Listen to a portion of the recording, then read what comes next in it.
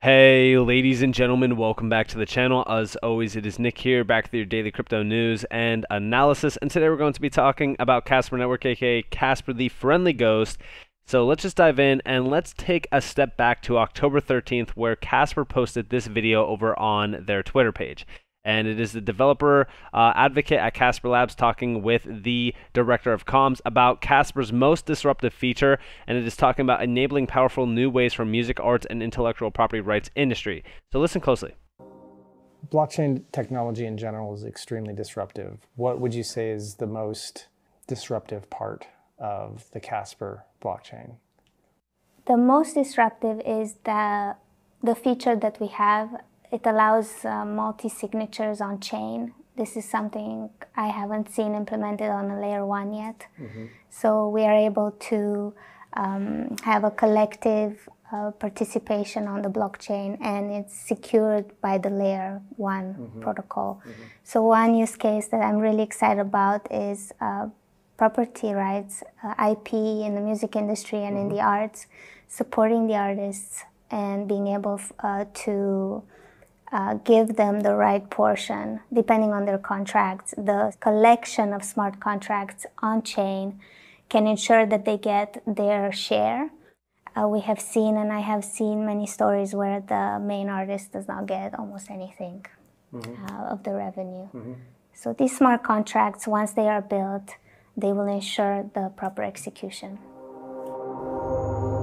And I've always said, in terms of creators within the music and the arts area, the biggest problem right now that plagues the traditional systems is giving back power to these creators.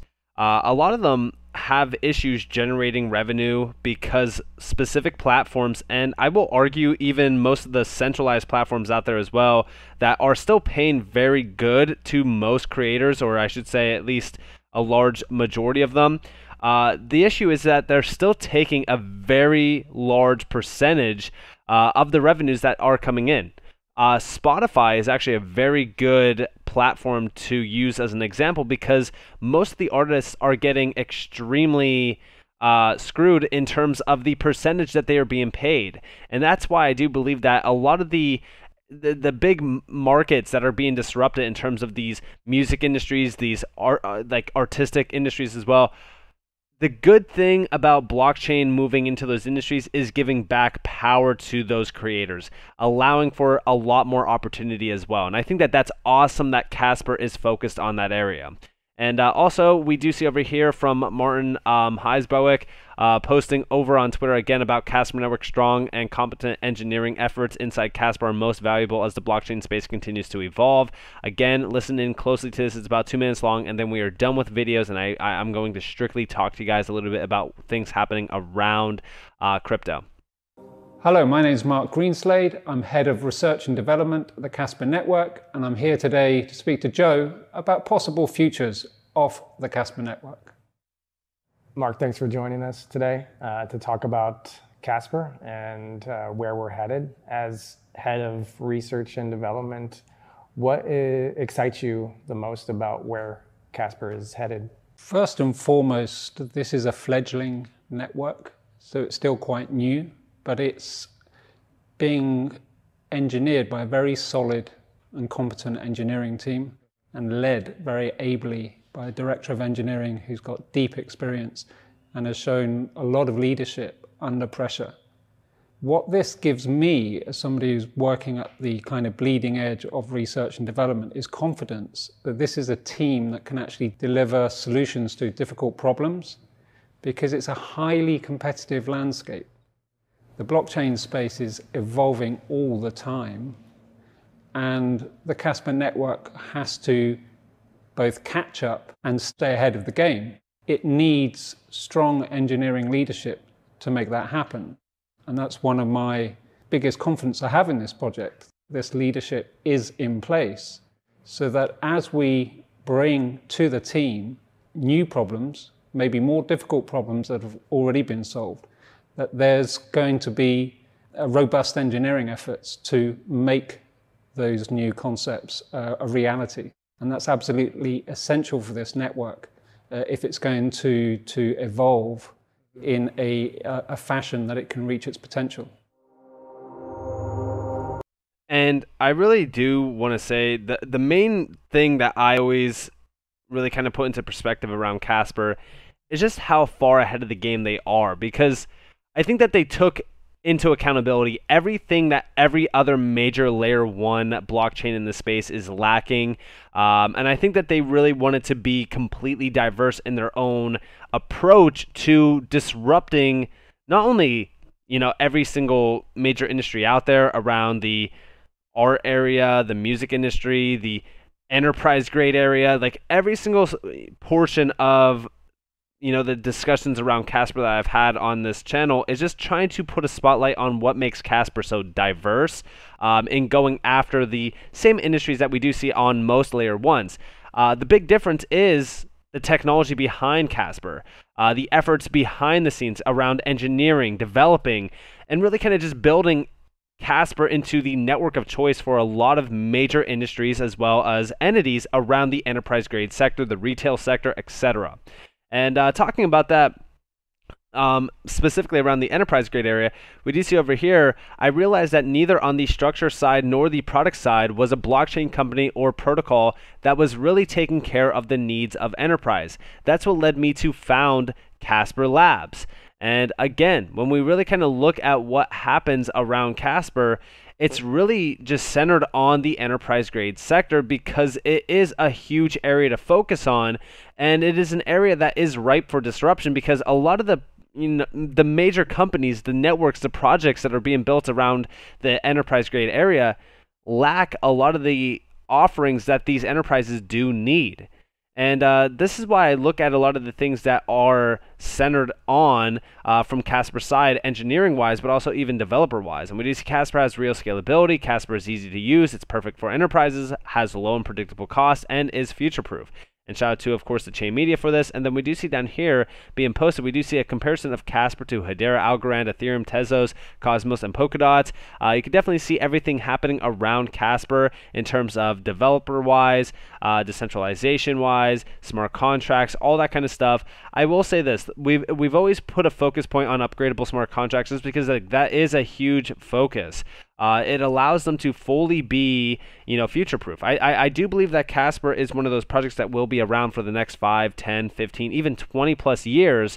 And that's why I have been, not only betting huge on Casper, but I also believe that long-term, Casper is really going to shine the greatest among a lot of the major layer 1s out there. Now, is it better than Hedera? Is it better than this token? I don't really care about that. I don't really care about putting into comparison, okay, well, how good is Casper compared to Hedera or this, that, whatever? To me, I always gauge this, okay? I always diverse myself in these layer 1s that I find technology advancements compared to most. The thing that makes Hedera so great is its security. I always say it. ABFT is great. I also love their scalability, but Casper has its own advantages as well. A lot of these major projects are great to hold in a diverse way because they are not only going after different niche audiences and industries and things like that, but they also have their own upper hand advantage over one another. And I think that that's what makes this space so great is because you have a different viewpoint on every way that you look at it. And in my opinion, Casper is very diverse in its engineering offerings, in its developer offerings, and just technology offerings as well.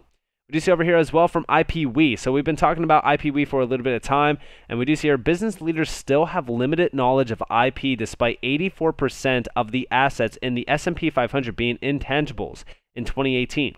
Our mission at IPWE is to leverage the power of AI and blockchain tech to provide businesses with transparent and verifiable answers about their intangible assets. And here you guys have the asset makeup. You see tangible and intangible. 84% of S&P 500's assets are intangibles. And this is crazy to actually look at. And by the way, IPWE has been a spokesperson for not only showing us the ideas and the potential around their project offerings from Casper, of course being built out on Casper, but also they've been really a star leader in showing us where they are headed and what their mission statement is.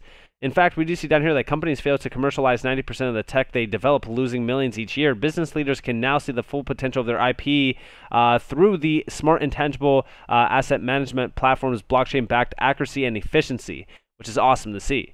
And again, like, they are centered out on the enterprise grade sector. They have connections to Fortune 500 plus giants, and I really do think that IPWE is going to be a big star player around Casper. I think that this is going to be a big use case, and I think that everyone should definitely be paying attention to it.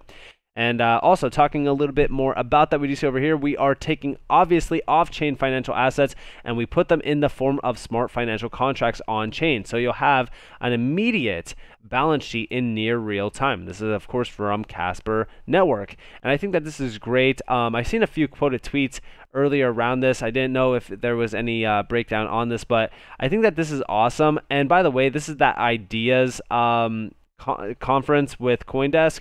I think that a lot of the stuff that we are seeing from there is great insights on where we are really kind of centered on and where we are headed to. We even have the first major quote that I just talked to you guys about labeled here. But there's a great insight on a lot of things happening around crypto at this conference. I think that if you guys did want to read more about this conference, you guys should definitely go do so, just because there has been a lot of information that has come from this conference. And it's not just Casper, there's many other players there as well, but it's great to really kind of see these conferences kind of bloom into something special. And also, over here from Casper Labs, as the NFT market continues to evolve, it's become clear that this is about a lot more than digital art. Businesses are realizing immense value from this emerging technology. And again, I think that their enterprise-grade NFT standard that they recently just released, I think that that's going to empower a lot of enterprise-grade use case ability out on the NFT market within Casper. And I think that that's going to empower these enterprises a little bit more. This is why I say, like, when you look at what Casper is going after, it's a substantial use case. And in fact, talking more so about NFTs, we do see over here, while the hype introduced the world to NFTs, it will be the utility that determines the future of non-fungible tokens. So when you combine the NFT standard that they recently released, and you look at the upgradable smart contracts out on Casper as well, they are literally the perfect storm for enterprise-grade adoption in the crypto world. I think that this is awesome to see. I think that this should solidify everyone's opinion on where Casper is headed. I always said Casper is a top 10 token. In my opinion, it is a top 10 token. I think that we are on the path to the top 10 as we speak. And I think that's only a matter of time before the value proposition behind Casper and Casper as a token is truly realized. So with that being said, I hope that you guys enjoyed this. If you guys did, definitely leave a like, subscribe to notifications on. If you guys have more free content, you guys are more than welcome to follow me on Twitter and join the free Discord down in the description below. As always, up to you all. Have a beautiful day, beautiful night, wherever you guys are in this beautiful world. This has been Nick. Peace out, guys.